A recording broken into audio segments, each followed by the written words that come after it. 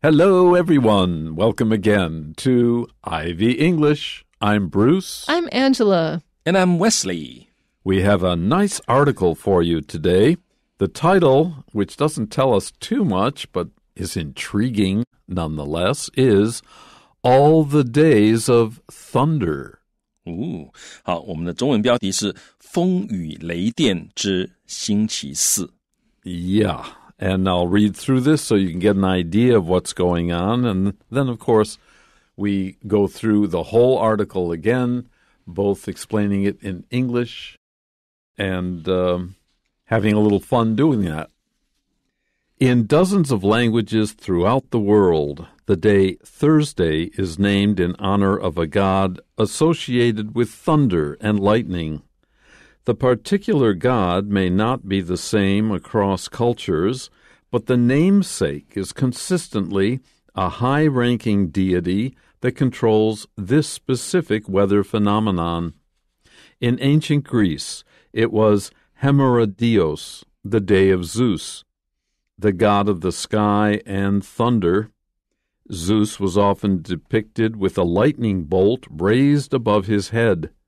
In Rome,People honored Jupiter, who was essentially their version of Zeus. In Latin, the day is called Dies Jovis. The connection with Jupiter can still be found today in French, Portuguese, Italian, and Spanish. In many modern Indian languages, Thursday, Guruvara, honors Brihaspati,who was a god associated with the planet Jupiter. When it comes to old Germanic dialects, Thursday was Thor's day. Like Zeus and Jupiter, Thor was a powerful leader who controlled the weather. Thor was still the god being referenced when the English word for Thursday emerged, but some translations suggest that the Old English word Thunderstake actually meant Thunder's Day. This similarity of the root of the name for Thursday among different cultures and languages is an example of a loan translation in which a word or the root of a word is adopted by another language as its own. As the concept of the 7-day week spread around the world, many cultures stuck with the theme for each day,and just amended the name to match their particular god who fit the role. I mean, okay, yes. But also, don't you think it's cool how many cultures, think of naming time after sky things? We have months, which are for the moon, and we have days, which are for the sun, especially in Chinese, it's 1月, it's like 星期日, right? Yeah. And then it's also 星期, is stars. That's so cool. Yeah. Well, we have Saturn, Saturday, right? Sun, Sunday, Moon, Monday. Yeah, and then if Thursday was Thunder Day, I can imagine they had Lightning Day, Thunder Day, Rain Day. I don't know, but I mean, right? Yeah, it makes sense to name days after weather. Yeah. 所以这个 Angela 刚刚提到很有趣这世界上很多文化他们用来指时间的时候用到的都是跟天象有关系的像中文也是一样一个月用那个月是月亮嘛，对不对？然后星期日或者什么日那个日是太阳那这个那英文里面也是一样，我们知道这个刚刚提到还有这篇文章里面提到的，其实时间我们用到都是跟天象有关的东西。我想这个应该很自然了，因为时间最早的概念应该就是会有白天会有晚上嘛，那这跟天有关系。 The sun and the moon are what,we perceive as time. Sunrise to sunset is a day, and when the moon is at this phase, full moon, then there's more light. You can do more agriculture or hunting or fishing, and so it's such a powerful influence on primitive societies. Exactly. 所以这个太阳跟月亮对于这个原始的社会所以现代社会也是一样它就是时间的概念，那就是对我们生活有很大的影响，所以我们就会用这些东西来命名。So our first sentence in the article, it says, in dozens of languages around the world. Dozen means 12. And so when we say dozens, we're talking about more than one set of 12. So it's minimum 24, but more like 36, 48. but, dozens means quite a few, but it's not as many as hundreds. And it's weird to say tens in English for some reason. You could say in tens of languages around the world. You could, and it would be weird. So we like to say dozens, even though it's largely the same concept. Groups of 10 or groups of 12 is a similar quantity of things. When we do use tens, it's in groups like tens of thousands of people or tens of millions of something. You wouldn't say dozens of millions. No. Because, partly because we have two competing concepts of how to do numbers. One is the decimal system based on 10, and one is I don't know the name of it, but when you base numbers on 12. And 12 is the older system. Duodecimal? Duodecimal, yes, the duodecimal system. So dozens is kind of an older way of saying groups of 10 because we thought of it. 12 inches to the foot. Mm-hmm. For example? Because 12 is more readily divisible by more things. You can divide it by 3, by 2, and by 6, and also by 4. But 10 is only divisible by 2 and 5. So 12, in a number of ways, is a much more convenient measuring system, and that's why it has persisted in our measurements.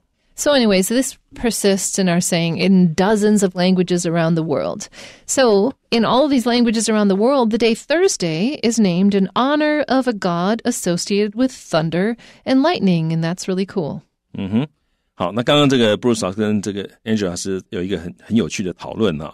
那首先各位要先注意一点哈，就是英文里面 dozens of 好，这个不会只有12个啊。它至少会有24个，因为 dozen 是一打嘛，那通常呢比较可能，当你听到 dozens of 的时候呢，你想到的数字大概是就是可能36或者48啊，那就中文可以翻成数十个哈，但是各位要注意，就是通常英文要表达数十个，比较不会说 tens of。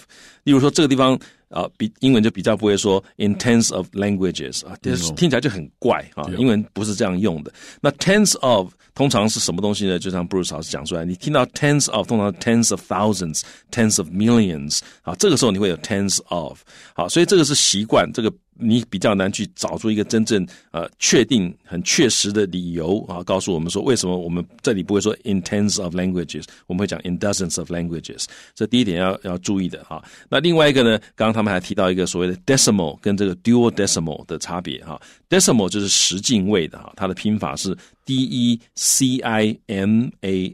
啊，所以说 tens of 那就是 decimal。那另外一个 duodecimal 就是跟12比较有关系的哈 ，DUO。DECIMAL 好，那这个 Angela 老师提出一个我觉得很有趣的一个理由，他说很多时候其实12是比较好，作为单位是比较好的，因为12可以被比较多的数字来除啊。那10的话呢，听起来比较完整，可是10它就没有像12一样能够被那么多的数字来整除啊。所以也许就是因为这样，所以这个我们有时候用10进位，有时候用12进位啊。那在这个地方各位要特别注意的就是 dozens of， 这是英文的习惯啊，不会讲 in tens of languages， 而且 dozens of 你还要注意它至少有24个啊，那它比较可能是36啊48等等的。那我们再回来看这个句子，他说啊，在全世界数十个语言当中呢，这个礼拜四这一天 is named， 它的名字怎么来的呢？ is named， 它取名是 in honor of， 就是这个它是为了尊敬一个神。那这个神是什么神呢？它是 associated with， 所以在数十个语言里面都一样。礼拜四这个礼拜四这一天，它取名字都是为了要尊敬一个神，这个神通常都是 associated with， 就这个神是跟什么会联想在一起呢？跟 thunder 雷啊，还有呢 lightning 闪电会联想在一起。The particular god may not be the same across cultures, but the namesake is consistently a high-ranking deity that controls this specific weather phenomenon. Now, thunder and lightning occur together, which is why we can say weather phenomenon, which is the singular form. If we were talking about maybe snow and wind, those would be weather phenomena, which would be the O-N at the end of phenomenon becomes an A, phenomena. So let's go back here. The particular god may not be the same across cultures. How could it be? People have different imaginations. But what is interesting is the namesake, the word given to the day that we call Thursday is consistently, from culture to culture, regardless of the language and their history and so on, is consistently a high-ranking deity. Deity is another word for God. 小写的 G-O-D, a God, that controls the lightning and thunder. OK， 好，那这个地方我们看到他说呢 ，the particular God 就是那个特定的那个神啊 ，may not be the same across cultures。across cultures 就是各文化啊，各文化之间呢，那个特定的那个神啊 ，may not be the same， 也许不会是同一个啊。但是呢 ，the namesake 啊 ，namesake 就是 a person or thing named after another 啊，或者是 a person or thing with the same name as another 啊，所以就同样的这一个名字呢。is consistently a high-ranking deity. 好 consistently 就是一致的，都是如此的。好，那个 sist 是站的意思 ，stand 的意思。好，那 con 就是一起，所以大家站的都一样，就是一致的，都是如此的。好，所以这个 namesake 它一致的或都是如此的，它通通都一样啊。特定的神也许不一样，但这个名字通常都代表的是一个 high-ranking deity， 一个高位阶的 deity 就是一个神啊。那通常 deity 比较不会用来指基督教那个神啊，通常就是指这个神话里面的一些神啊。那这个神怎么样 ？controls 它会控制这个特定的这个 weather phenomenon 啊。那要注意这 phenomenon 在这里是单数啊。那可能有人会想说，前面不是讲到 thunder 跟 lightning 吗？为什么是单数呢？因为 thunder 跟 lightning 在英文里面的概念，它是属于同一种东西，就可以视为单数。好，那刚刚 Bruce 老师讲说，如果你这个地方讲的这个 weather 啊，是指什么 snow 跟 wind 的话，那就是 weather phenomena 啊，是PHENOMENA 啊，那是现象的复数。啊，所以如果是 snow and wind 就不会把它看成一体，但是 thunder and lightning 你可以把它看成一个，所以可以用单数的 phenomenon。Because they're two aspects of the same thing. 因为你可以说这个thunder 跟 lightning 是 two aspects of the same thing. One is sound and one is light. Yeah, 它是两个不同的面向啊，所以它可以是一体的两面，所以它是一个东西。The thing I like most about this, the thing that is so cool about this is that this is kind of across cultures. This is predating language. So this is something, it implies that this is something that we culturally as human beings had in common before these cultures split off from each other. And that is what the neatest thing about this is. And so in the next paragraph, we're going to talk about the various versions in different languages of this phenomenon. So in ancient Greece, it was Hemerodios, the day of Zeus. 好，所以呢，这个很有趣，各文化都是这样子哈。所以在这个古希腊呢，这一天叫做 The Day of Zeus， 就是这个宙斯之日啊。The god of the sky and thunder, Zeus, was often painted and drawn or described in some way with a lightning bolt. When you see lightning in the sky, we call that a lightning bolt. It's a measure word for lightning, raised above his head.And if he's raising it, he's controlling it. 好，所以呢，这个所以宙斯他是谁呢？他是 the god of the sky and thunder， 他是天空还有雷电之神啊，在希腊神话里面是这样子。然后呢，他 was often depicted with 啊，就他通常描述或不管是绘画还是雕刻呢啊，他常常那个形象啊 depicted 被描绘。啊，什么样描绘呢 ？With a lightning bolt， 好 ，a lightning bolt 就一个闪电，就中文就是讲可以讲一道闪电那样子啊。那这个会有一道闪电 raised above his head， 举在他的头上啊，表示这是他控制的东西。So now in Rome, people honored Jupiter, who was essentially their version of Zeus. When you say essentially, you're saying at basic, they were the same god. Yeah, fundamentally.Yeah， 就基本上哈，或者 in essence 啊，就是基本上。所以这个地方讲到说，在罗马呢，人们 honored 他们敬拜的是 Jupiter 啊，那他是怎么样？他基本上是罗马人的版本 of Zeus 啊，所以这个以前我们在上西洋文学概论的时候，我们就学这个同样一个神啊，我们的学法就是希腊是这样子叫他啊，那希腊神话里面是这样称，那罗马神话里面是这样称，但他们其实是同一个神。In Latin, the day is called Dies Jovis. Now, J-O-V-I is a stem for Jupiter. So you may read something about astronomy, and they will talk about the Jovian moons. How many there are now, I don't remember, 30 or 40 moons circling Jupiter. Jovian is another adjective for Jupiter.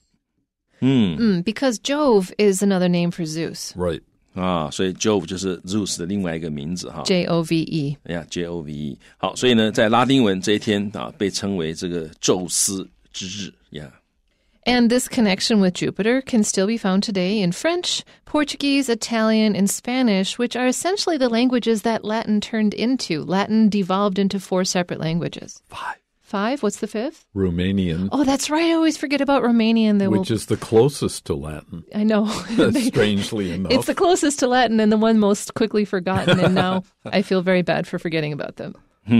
好，所以呢，这个连结就是这个跟 Jupiter 这个东西的这个连结呢，现在你可以在法文、在这个葡萄牙文、意大利文还有西班牙文里面都可以看到那这几个语言都跟这个拉丁文有很直接的关系另外一个就是这个 Romanian 它也是跟拉丁文很有关系的。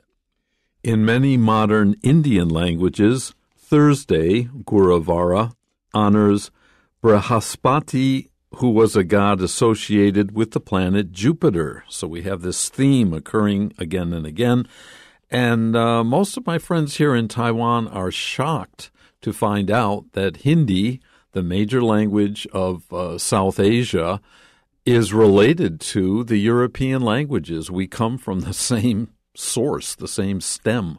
Yeah, 好，所以 Hindi 这个语系呢，其实是属于欧洲的一个语系所以他说在这里讲看到在很多现代的印度语言里面呢这个礼拜四呢他敬拜的是这样的一个神那他是一个神，这个神跟怎么样跟 the planet Jupiter 跟木星是有连在一起的，所以都有关联的。